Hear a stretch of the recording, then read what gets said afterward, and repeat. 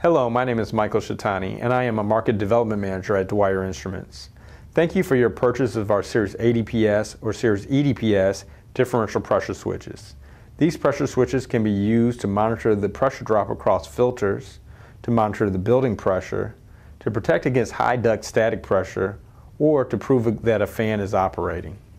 The major differences between the switches is that the Series EDPS is ETL listed to meet UL 508 standards for motor control. As part of the standard, the EDPS is comprised of plenum-rated plastics. All of the other features and operations are the same for both switches. For the best operation, the switch should be mounted with the diaphragm in the vertical position, with the pressure connections facing down. If the unit is mounted in the horizontal position, the electrical connection should be facing up. There will be a 0.08 inch water column difference from the dial if it is mounted in the horizontal position. The differential pressure switch is attached to a duct or another flat surface using 4 integral mounting ears on the housing.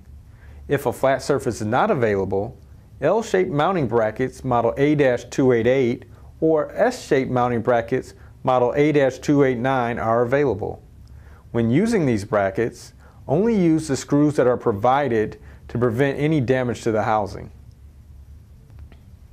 After mounting the unit, the next step is to connect the tubing to the pressure connections. The internal diameter of the tubing should be 1/4 inch or 6 millimeters.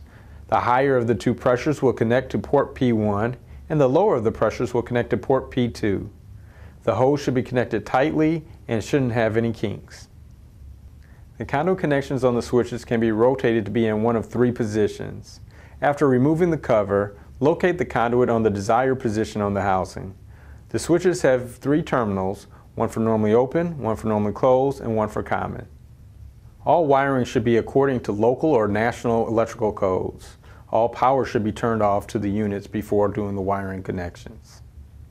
The knob in the center of the switch can be used to set the activation point on an increase in pressure, without connecting an additional gauge or manometer.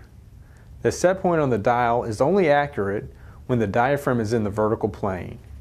After setting the set point, the cover should be attached before testing the operation of the switch.